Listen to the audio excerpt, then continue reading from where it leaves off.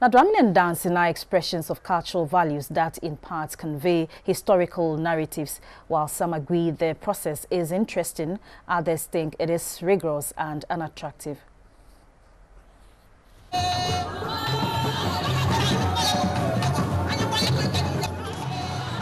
The arts of drumming and dancing hold important roles in the traditional cultures of Ghana. Both drumming and dancing are used for a wide range of events, right from birth to death. In many festivals and funerals in Ghana, drum beats are used to dictate the type of dance to be done by the audience. It is therefore not surprising that there has been an increasing number of foreigners trooping into the country to learn our culture, especially basic drumming and dancing skills.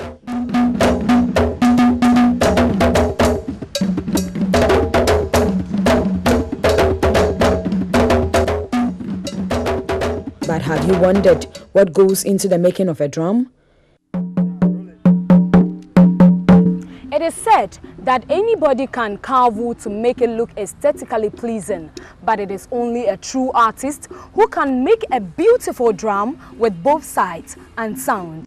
The entire process, I am told, takes 6 to 10 hours, depending on the design, while materials form about 30 to 45%.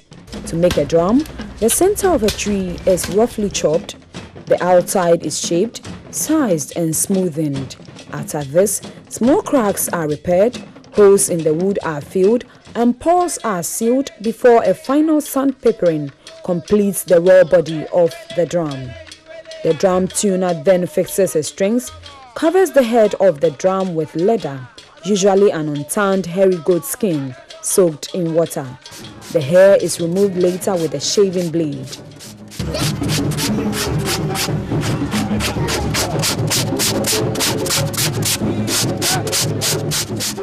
After the skin has dried, the drummer sits on the drum to further tighten and fine-tune it using the strings. Carved designs and sometimes pieces of brass, tin, aluminium or cloth are added as decoration.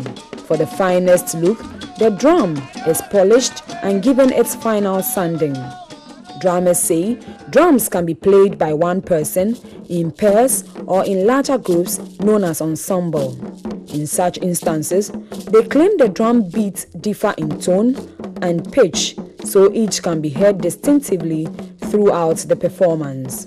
Speaking to an artist at the National Center for Arts and Culture, he stressed that drums have great power and presence that give the pause to the music it is incorporated with. This drum is djembe. Djembe drum is used anywhere in Africa.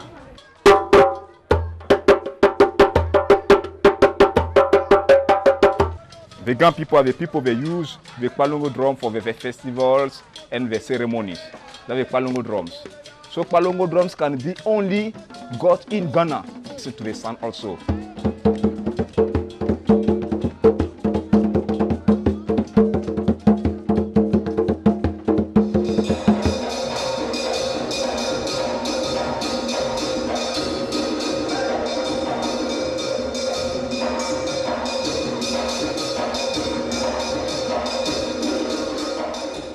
This one also used from the people from the north.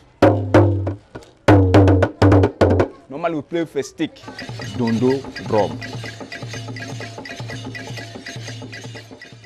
According to him, the most important aspect of drum making is the creation of a perfect tone, irrespective of the size and shape, adding that drumming and the use of percussive instruments play a significant role in the life of Africans, especially Ghanaians.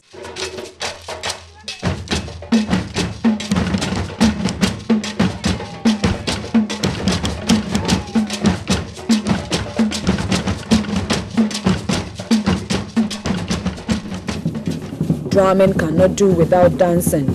Well-calculated steps by a performer with varied rhythmic patterns does not only give the pleasure to an expert drummer's improvisation, but also to those who partake in the activity. Unfortunately, many have complained of the vigorous nature of our traditional drumming and the unattractive packaging of our traditional dances. In this vein, our traditional drumming and dancing faces serious threats of decline.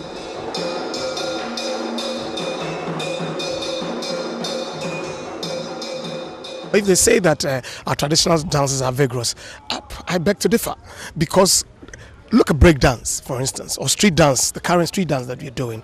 It is the youth who are patronizing it. And street dance is more vigorous than our traditional dances. But it is just that we have been brainwashed, and most of the people in academia have over the years tried to fight this brainwashing.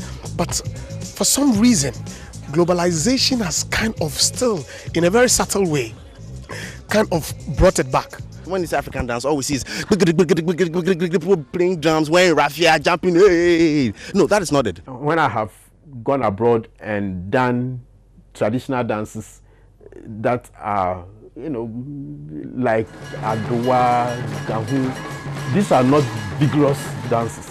They are used to dances that make you jump, and they think that is what African dance is all about.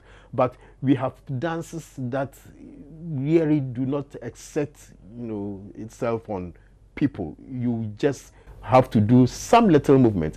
So all our dances do not require accepting yourself and applying a lot of energy. No. But should these excuses gradually destroy or weaken this part of our culture? As it's been done in Senegal, how they developed their dances in such a way that now when you go to US and you tell anybody, oh, I'm from Africa, I do traditional dance, they will tell you, oh, are you from Senegal? Are you from Guinea? Do you understand? If we are able to market it very well, every month we are doing it, every year we are doing more than one festival of dance and festival of drumming and all those. If we continue to do it that way, I think it is going to help. But now I think they are doing it. Government is helping in one way or the other. But I think individuals also can also take it upon themselves and make it gel better. As a people, we have progressed. As a people, we have transcended. We've gone through a lot of experiences. Okay. Right now, the people who created Dance-Rebekah and Awuah and everything, they don't wake up in the morning and drink tea with toasted bread and have baked beans and whatever, drink orange juice in the morning. No. If they needed to travel, they don't go and take a car, they walk. Right now, people drive to work, people sit and write, people make calls. If we don't let these modern ideas of artistic presentation reflect in our new dance creation, of course, nobody's going to look at us. We're going to look prehistoric. We're going to look dead. We're going to have new, innovative, totally hip and explosive ways of presenting our traditional dances.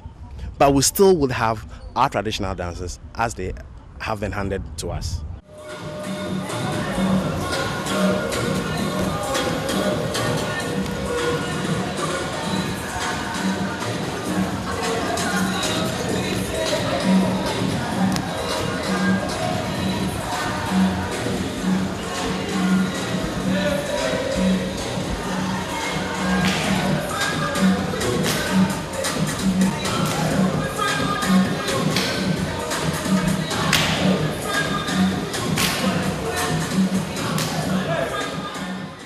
People love to dance, and they love to dance when they have music they enjoy.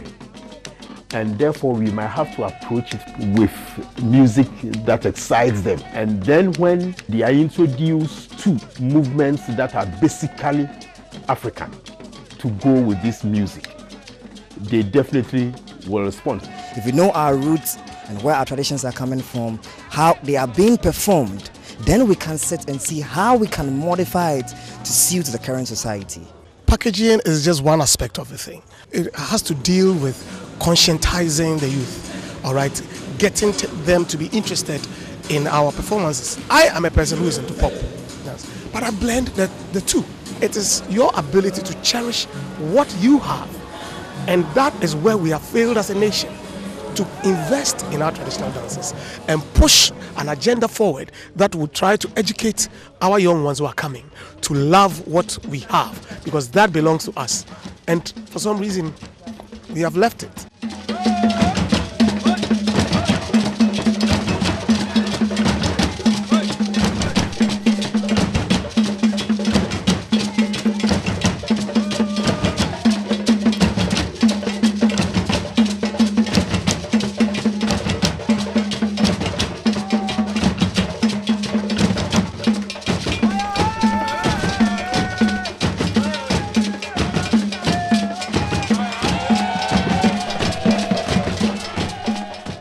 In Africa, especially in Ghana, drumming hold a deeper symbolic and historical meaning.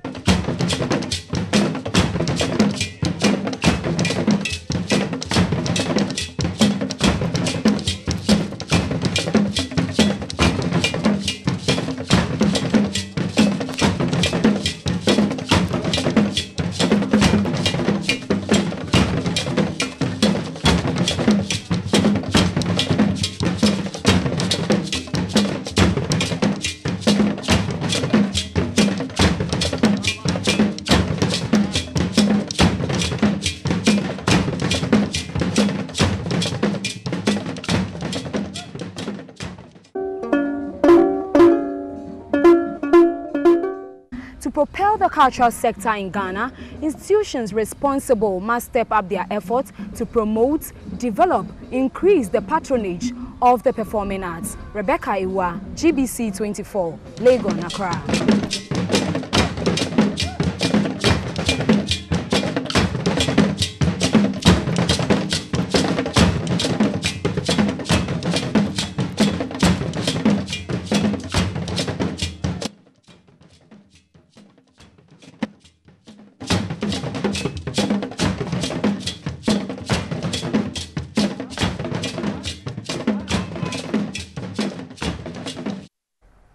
And that's how we end Showbiz on GBC 24. My name is Gifty G. Thanks for watching.